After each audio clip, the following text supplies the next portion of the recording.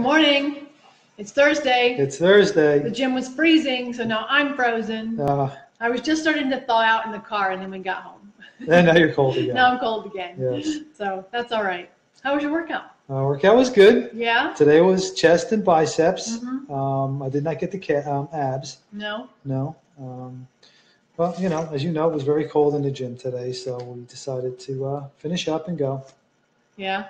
I did not have a good workout. I did arms today, but I was freezing, so that didn't do me any favors. I did have something funny happen, though. I had walked out of the main weight room area, and yay, hearts, those are fun. Thank you. I walked out of the main weight room area and then walked, was going to the stretching room, and a woman that I see there regularly, but I've never actually talked to, like we just smile and say good morning, stopped me, and she said, "Oh, I have something for you." And I was like, "What? Like, I don't even know you. You have something for me?" And good morning, Esther. Morning, Esther. And at first, I don't know, my brain was like, "Oh no, what is she selling?" But then she just said, "No, look," and she set something down.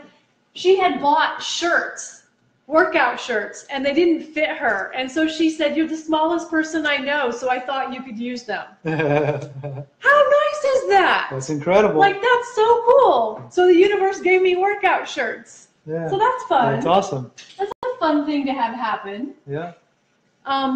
But that has nothing to do with... Did you say what you did today at the gym? I did arms a little bit. Not very effectively because I was cold. But I wanted to talk about protein today because that's one of the big questions that people ask when we say that we're whole food plant-based. And they say, "You don't eat any animal products?" And we say no. And they say, "Where do you get protein?" So I wanted to talk a little bit about that. Obviously, the class I just finished, if you saw my post, I finished my classes. Yay me. So I'm certified in plant-based nutrition now. And so there's a whole big, and I can post the article, there's a big article about protein and too much protein. But the first thing to realize is that the protein numbers that are generally how much protein you need are actually higher than they need to be. Good morning. More hearts. Yay. Morning. So if you Google how much protein does a woman need, the number it gives you is actually probably higher than what you probably really need. Right. So there's studies that show that even endurance athletes only need about 10% protein. And that average people, like, you know, us, need like 5 to 8% of our calories to come from protein. We've talked to you a lot about carbs and that most of our calories, 80+%, should be from whole food carbohydrates. Right. And I'm not talking about Wonder Bread and Twinkies. No. I'm talking about potatoes and rice and sweet potatoes and grains. And yams and all those yummy things. Right. But we only need 5 to 8% of our calories to come from protein. Most foods, most starchy foods like rice and potatoes have about 8 to 10% are protein. Right. Grains are higher. Beans are higher. So if you're eating enough calories to maintain or, you know, keep your weight if you're losing weight, then, you know, that's fine. But if you're eating enough calories to not be in a deprived state, you're going to get enough protein. It's a non-issue. Which is eating a lot of calories. I mean, on days that we're not fasting today, we're fasting, but on days we're not fasting, I feel like I'm eating half the day. And even when we were, you know, losing weight, we were still eating a ton. Yes. And that's the thing about carbohydrates. We've said this to you before, is they don't get stored as fat. If you eat too many carbohydrates for use in a day, they get stored as glycogen to use as fuel. Right. Hey, Patricia, it's good to see you. Morning, Pat. But if you eat too much protein, that gets stored as fat. Yeah. Your body converts it to fat, and then that's harder to burn. Right. So, you know, these people who are pounding protein, it's actually really hard on your system. I used to be one of them. I was. You know? Both of us were. I mean, I was always protein. You're always taught, oh, you need all this protein. It's not true, and too much protein is hard for your body to process. Yeah, and your liver too, right? It's hard on your liver. Yeah. It's hard on your kidneys, and it leaches calcium from your bones. Right. And I used to take in, when I was bodybuilding, upwards of 80 to 120 grams of protein a day. That's nuts. That's crazy, right? It's just unnecessary. So, you know, when people say to us, where do you get your protein? From potatoes and rice and grains and beans, and pretty much everything you eat is the green leafy vegetables. So the green, yellow, and orange vegetables, not a lot of protein in those. Right. Some, little bit, but not a lot. Right. But if you're eating your starches, you're doing good. You're going to be fine. What did I have for dinner last night? I had a huge yam, right? I had corn, I had peas, and I had broccoli. Peas are a really good source of protein. Yeah. So if you like peas, add those to everything. Yes. Eat them cold, eat them hot, eat them in soup. And I couldn't finish it. No. I couldn't finish it. It was just too much Even food. knowing today was fasting day. Even knowing today was fasting day. I had to put it back in the fridge. I was like, I can't finish it. Yeah. So you may be wondering, okay, so you're telling me 5 to 8% of my caloric intake should come from calories. So, and I've told you that calories is a completely made up thing. Right. It's the amount of energy required to heat a gram of water 1 degree Celsius. Your body can't count that. But anyway, if you want to calculate kind of what that percentage is for you, figure out your BMI and then figure out your BMR, which is your basal metabolic rate plus, and I can give you all these calculations, and it's plus what your activity level is, and then that'll give you a rough estimate of how many calories you need. I calculated mine. My basal metabolic rate, I think, was 1,300, and that's based on like my age, my weight, and the fact that I'm female. The one thing it doesn't do is take into consideration that I do lift weights, so I do have more muscle than most women my age, so it doesn't count that. But then you get to add how active are you, from sedentary all the way to like ridiculous athlete. Right, triathlete or something. And so you take the number, and I'll post the numbers so you guys can see them. I'll post them on the R&R Journey page.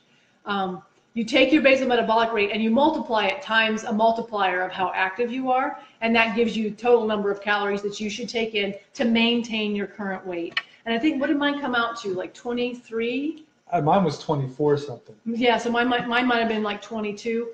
Yeah. To be honest with you, I don't care. I don't count calories. They don't matter to me. Right. But if you're concerned, oh, I might not be getting enough protein, the way to figure that out is figure out kind of what your estimated calorie intake should be based on your age, your weight, and whether you're male or female, and then calculate what is 5 to 10% of that number, and then that can give you an idea about how much calories you need. But it's really not that complicated. Just eat food. I think all of them, Dr. Esselstyn, Dr. McGregor, Dr. McDougall, Dr. Greger, Dr. Campbell, they all basically say the same thing.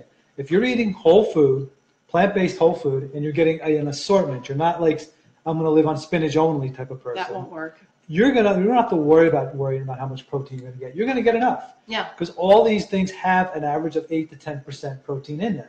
And by eating those calories, you're going to be fine. By eating those foods. And I'm sure you guys, I don't know, maybe you're not seeing them. I see them, and maybe it's just because I'm in this space that I see it. But there's so many vegan and whole food bodybuilders and athletes now, and they are shredded. I mean, they look so good. Like, there was one yesterday somebody sent me, and I was going to post it, but it was a picture of a guy working out in like spandex and no shirt, and they had oiled him, and I thought it was so sensual that I was like, I don't know if that's appropriate for my page, so I didn't post it. Or like posting pictures of me with my posing trunks on? Yeah, I did find them, and we're going to show them tonight at our talk we're giving. I have a picture of him from his days when he was a bodybuilder and his posing. But it's trunks. only from the waist up. Yeah, well, still. Yeah. Well, I mean, it's a big difference. I mean, it's still cool. But, so we're giving a talk tonight. It's going to be at the Christiana Hilton. So if you're around and you want to come, it's 5:30, I think, is when it starts. I'll post it, the information on that on my personal page, and I'll make it public so you guys can see it. But the bottom line is this. Whole foods have protein in them. They have the right percentage of protein for what the human body needs. Right. As long as you're eating whole foods and you're not calorie deficient. Now, if calorie deficient means that you're going on the anorexic space. Right. So as long as you're not calorie deficient, you will get enough protein from whole foods, and it's just that simple. Yeah. Oh, you're gonna be there tonight, Esther! Yay! Hey, it'll be good to see you too. Awesome. So, and the thing to remember too is, civilization been around for 10 million years, and for 10 million years they've been eating plants. The only people that got to eat the meat were the kings, and they all died. And they all died of heart disease and other problems, and all sorts of craziness. But yeah, I mean, I've said this to you guys before. In the starch solution, he talks about how all documented successful civilizations. Thank you. That's the right word. Civilizations have lived on grains, whether it's barley or rice or quinoa. Right. And I've posted potatoes, that before. Yeah, whatever. So You'll be fine. It's not an issue. Right. Trust us. I'll tell you my guns, but I don't want to get into that right now. And if you don't believe me or you don't want to take my word for it, that's fine, because I can send you the science. So if you want the science, let me know. I have an article about how too much protein is not good for you too. So right. I can give you that as well. You think about it. Like when I was bodybuilding, my off-season weight at 5'6" was 220 pounds. It was like a 32-inch waist. Now, considering when I competed, my waist was 29 inches. That's still 3 inches I had to lose. Right. But so I had to go from 220 down to 176 and a quarter. I had to be under that weight to make weight class. And I had 12 weeks. So for 12 weeks, every time I competed, I went through this massive, manipulation of diet and whatnot, of eating tons of chicken, tons of turkey, tons of fish. But I was eating potatoes and I was eating vegetables because that was also very important. But I just think about, if I was a whole food plant-based bodybuilder back then, I never would have had to diet. At any moment, I could say, okay, I'll get on stage and I'll compete. Because I'd have been in shape. Right. I mean, my abs right now are like a washboard. I know. He's got great abs, guys. It's incredible.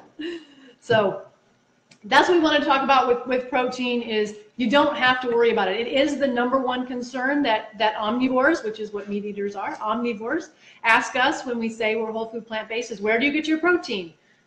Everywhere. Yeah, everything exactly. We eat has protein in it. So it's a non-issue.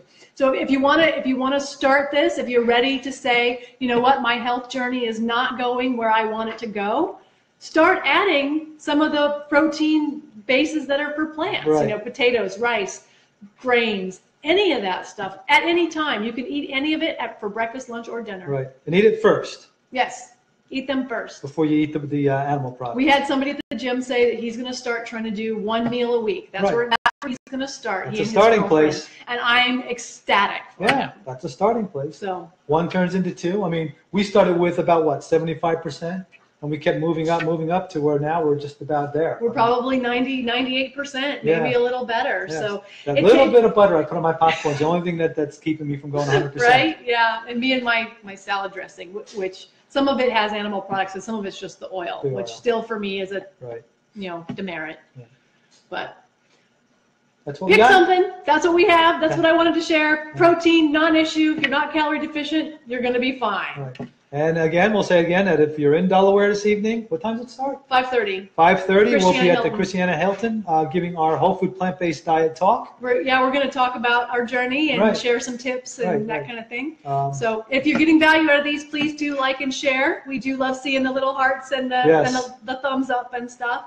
And I know that people appreciate it when you share good value. So if you're getting value, please do share it. Exactly. And with that, we will say, eat real food. Not too much. Mostly plants. Have a great day, guys. We'll see you either tonight or tomorrow. Yep, exactly.